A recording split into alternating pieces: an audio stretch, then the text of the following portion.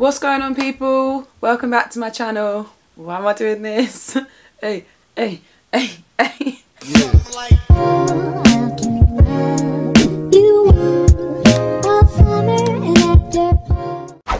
January book haul. So books that I got for Christmas, books that I bought myself for Christmas, books that I want to be reading over the next 4 weeks in January.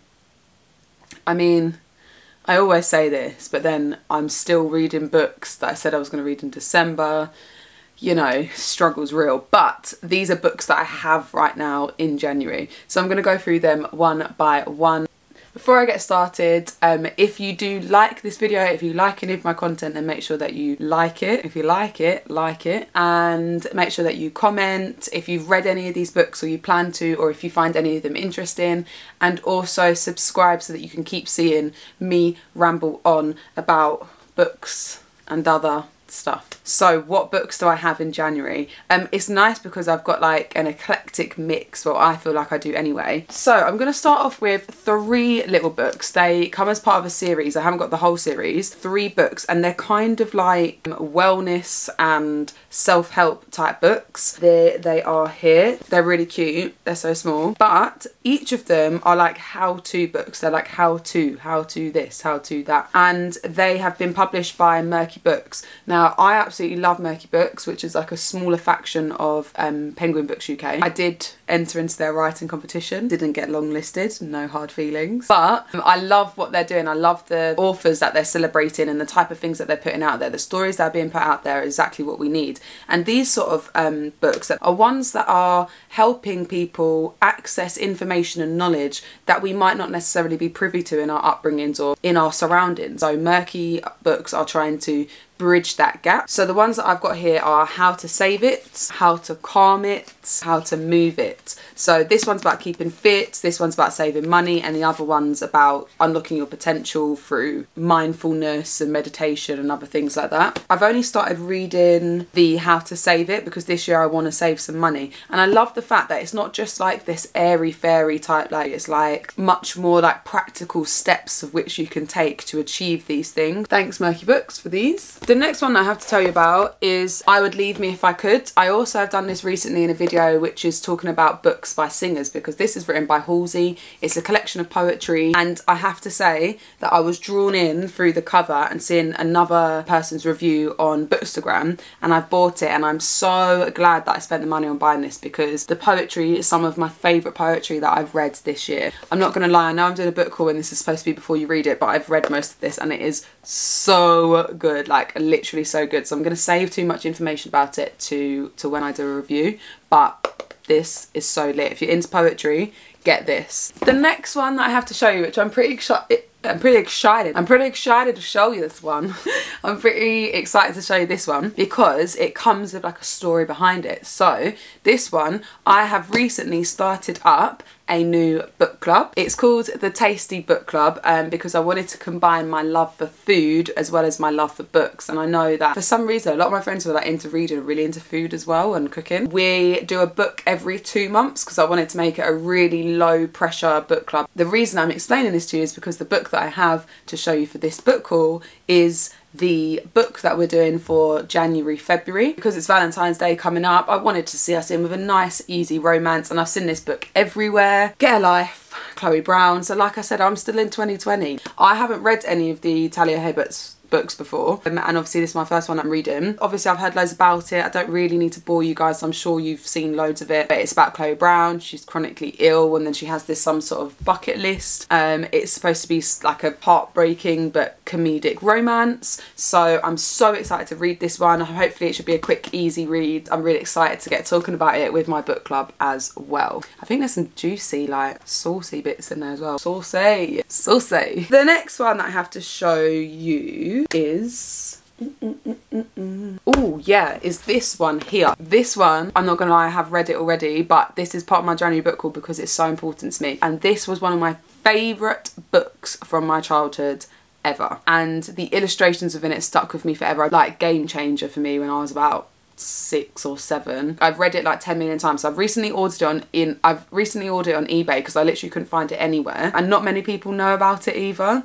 So this book here, Scribble Boy by Philip Ridley, this is going to be getting read in January because I want to read it to remind myself and see if I still like all the books that I read as a child. So Scribble Boy, it's a kid's book, but it's still like kind of thick. It's about the legend of Scribble Boy, who's this like renowned graffiti artist, and then just various stuff around it. I honestly would still recommend this to everyone, so still worth a mention. Next one that I'm going to read is another poetry book. Again, I'm sure you've seen it everywhere. She's like one of the most famous poets ever, probably one of the most highest paid poets, and it doesn't need much introduction. This is Homebody by Rupert Kaur. As a poet myself, I'm constantly invested in poetry books. I could just never not own a book that she brings out. Her writing is beautiful. She often does quite short pieces, as you can see as well. She always deals with, you know, quite deep topics, from like sexual abuse to racism to what it means to be a woman and be inside a woman's body. And I've kind of been following her writing process of this book for the last year or so on Instagram, so I literally just can't wait to see all of that creativity come into fruition and what she has to offer. No doubt I'll be posting edgy quotes on my Instagram from this here book, so you know, look out for it. The next book is over there. The next book that I have to show you again is another Bookstagram Booktube 2020 fave. I'm just kind of playing catch up, but I have got the Waterstones special edition. Comes, look at this amazing dust jacket. Look how gorgeous this edition is. Oh my god. You've got this beautiful like purple cover as well. So yeah, as I said, I've heard this everywhere on Instagram and on Booktube, and with everyone singing its praises, and I just thought I just couldn't miss out. But the reason that I haven't read it till now is because I heard that it has a lot of similarities, or there's a lot of similar themes in it to Passing, which was the Nella Larson book that I spoke about in my last book haul. And I've since read that and thought that was amazing. And I know it's not exactly the same, but I just wanted to get the historical fiction one first. Like the Nella Larson one was written in the 1920s, so I wanted to read that one first, like the original, and then I wanted to read The Vanishing Half afterwards and kind of like compare the exploration of the themes within it. So that's why I've left it a little bit later, but I'm glad I waited. I like had an argument with my boyfriend, like I really wanted him to be interested in my book buying, and I was like, oh, should I venture out and get the special edition? He was like, no, you should get the cheap one. So I was like, fine. So I went and spent more money, although I don't really think that spites him, it spites me, but I did it anyway. And yeah, so I got this beautiful special edition. I literally can't wait to get into this. The book speaks about colorism, discusses race, and yeah, just this deals with a lot of important topics, and I've literally seen so many 5-star reviews of this. I think I've only seen like 1 4-star review, and like, so I just feel like I have to read it. And then after that, I'm pretty sure I'm gonna have to read The Mothers, which was her first book as well, so no doubt that'll be in my next haul. The next one that I've got to show you is quite a random book. I've actually only ever seen this once, and it was from another girl who does Booktube, and she was doing it as a buddy read or like a book club, and it's really bad because I can't remember her name, and I'm gonna have to try and search through everything I've commented on to see if I can find her. But she was doing a buddy read of this book, and I thought it sounded really interesting, but now I can't buddy read with them because I've forgotten who they are. So if you're watching this, please comment if it was you, or if you know who's doing this, please let me know. But I bought it, and it's called Clean. Look at this spangly reflective cover. I can feel it swimming through my veins like glitter. It's liquid gold. When socialite Lexi Volkov almost overdoses, she thinks she's hit rock bottom. She's wrong. Rock bottom is when she's forced into an exclusive rehab facility. From there, the only way is up for Lexi and her fellow inmates, including the mysterious Brady. As she faces her demons, Lexi realises love is the most powerful drug of all. It's a dirty business getting clean. So it says it's about addiction, redemption, love and despair. I don't know why, I do quite like, I mean, I don't always read them, but I do quite like addiction books and things like that. The next one I have to read is another like Bookstagram made me do it type book. I'm sure you'll recognise this one. It is The 7 Husbands of Evelyn Hugo by Taylor Jenkins Reid. Oh, I didn't know that she also wrote Daisy Jones and the Six. That's another one that I didn't read. But yeah, The 7 Husbands of Evelyn Hugo. I've seen it everywhere. I'm really excited to read this one actually. It's about love and glamour, and obviously a woman who has had 7 husbands. It's about a reclusive Hollywood icon, Evelyn Hugo, is finally ready to tell the the truth about her glamorous and scandalous life. And she gets this unknown magazine reporter called Monique who comes and tells her story. She's talking about making her way in LA in the 1950s and then the show business in the 80s, and then her 7 husbands along the way. This sounds like something that I'm absolutely gonna love. I have this like weird addiction, you know, like when you watch real films and stuff, or like you watch documentaries and stuff, I end up like literally searching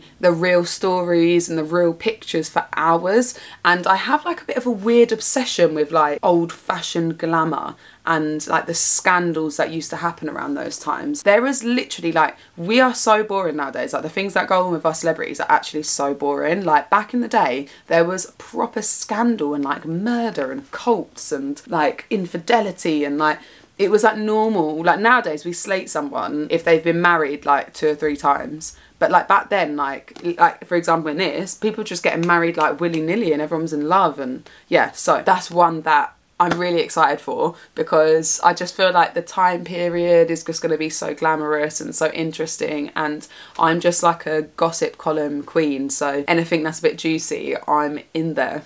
Also, I've seen only 5-star reviews of, oh no, actually I've seen like 4 and 5-star reviews of this and loads of good things to say about it, so yeah, excited. The last one that I have for January is one that I've actually already read, so this again is cheating a little bit because I've already read this one. I saved it to last probably because I loved it so much. This is an Elizabeth Acevedo book and it is called With the Fire on High. The cover, can you just look at how beautiful that cover is? Like, I want to do a, what are they called? You know, those really cool like cover reenactments. Is it a reenactment?